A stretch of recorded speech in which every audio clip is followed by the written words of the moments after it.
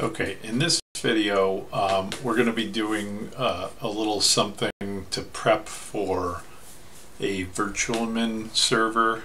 Okay, so I'm logged in right now to a freshly installed Ubuntu 16.04 long-term support server.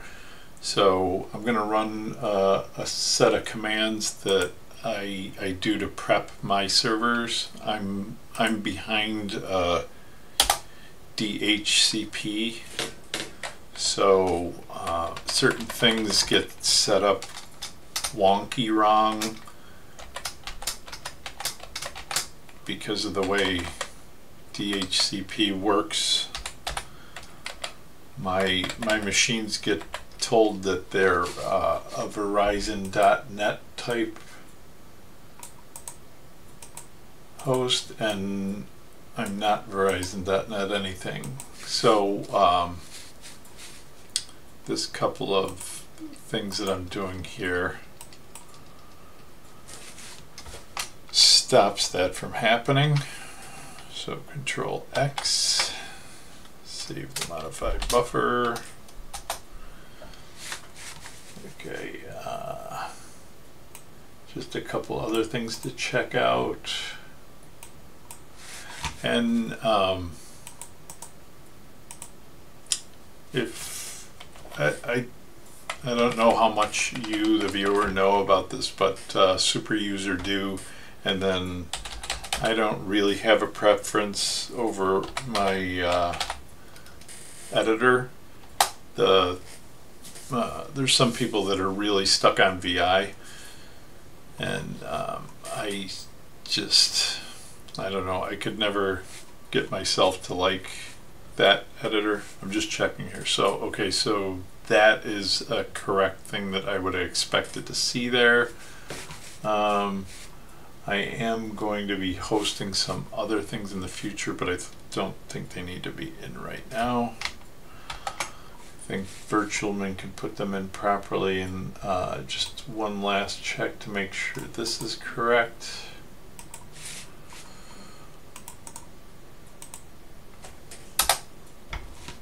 Great. Control X. Alright. Sometimes those things are in there wrong. Alright, so this is one thing that I always do to a server before I put Webmin or Virtualmin on it, and it's got to do with the Perl packages. It seems like the Webmin module for managing Perl packages doesn't work right until you have done a couple of things, and I think this build essential is the most important of all the things. So I'm running that, and then the reason I do this is if you like when you open the Perl package managing module in Webmin or Virtualmin, there's a few packages that it says that you should install, recommended installs, and when you try and install them with the interface, it just hangs, like no matter how you decide to try and put those in. So after enough Google searches, I found out that the build essential was something that you need to put on first. After that, I can't remember whether I still had trouble installing those packages or not, but I put I used command lines to put a couple of them on before I even put Webmin or Virtualmin on. Okay, so there's the first one.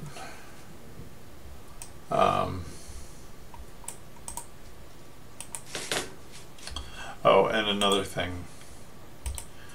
If you're new to these commands, the -y flag after the install tells the shell to answer yes under all the default normal circumstances.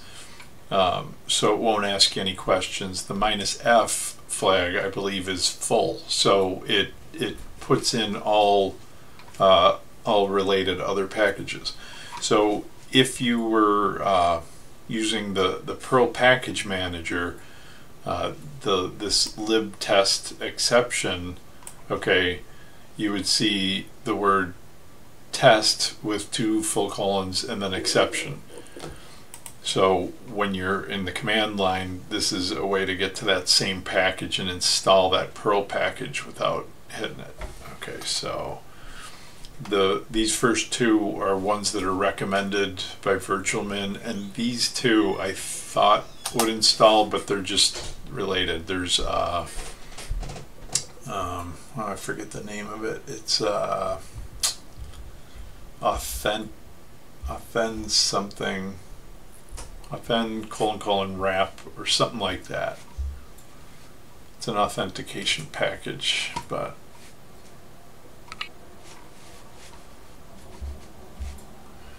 so that's that one buzzing through.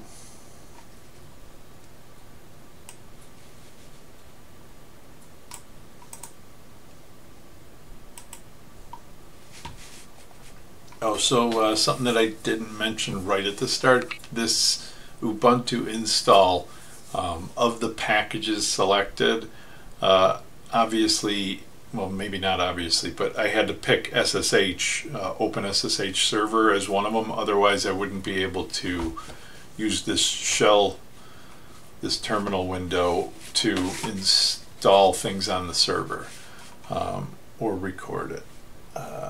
I lost my mouse. I got too many screens here. Okay,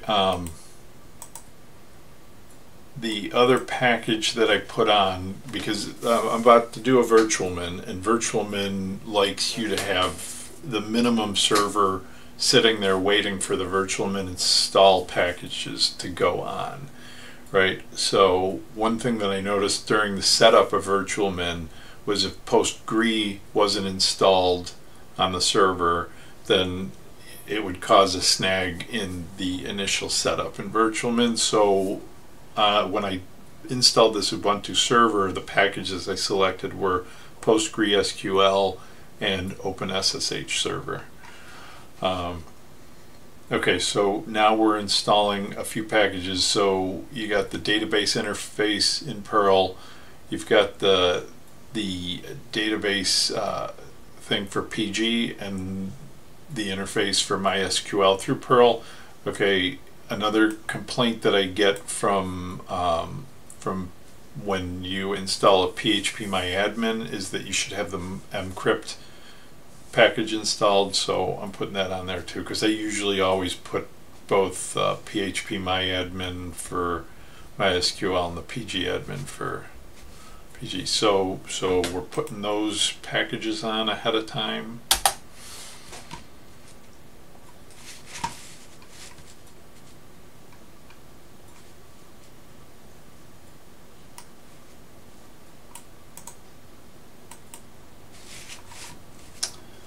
Okay, and now we're at the point where we're actually about to install the Virtualmin stuff. So Virtualmin is so easy to deal with that, you know, it's just one of those things. You do things an old way for a long time, you get real good at it, and then, you know, you find out that somebody's already automated most of the headaches that you used to deal with, and I finally gave in and started trying this Virtualmin thing. So the first thing you do is you download their install script. Boom, that's in your home directory of whatever you're logged in as, and then you go ahead and execute that script as sudo. So that shell script starts to run, and okay, so this message here would be different for different conditions. Like I have a sufficient amount of RAM and a sufficient amount of hard drive space. If you didn't, I believe this install script would have noticed that and it would have tried to give you a minimum installation, but mine's good. So they tell you right here, rerun the script with the help flag, -- help. and that'll give you options to do minimum installs so that it'll fit on your system. So we're ready to go ahead. And basically you walk away and make your lunch at this point, which I'm gonna do. Oh, also, if you notice there's some flickery, I've been having trouble getting this screen recording software to not flicker. The operating system is doing something where it refreshes screens and it makes the foreground invisible for split seconds. It's really annoying. I don't know if I fixed it for this video, but I hope I did. Alright, I'm going to get lunch.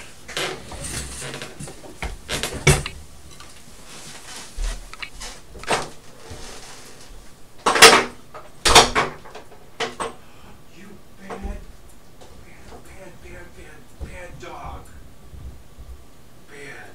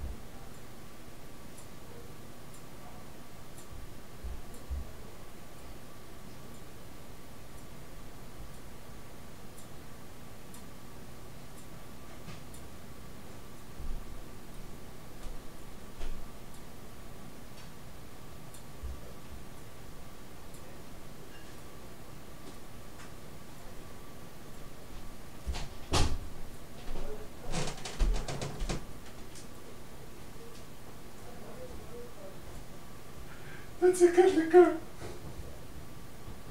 That's a good liquor.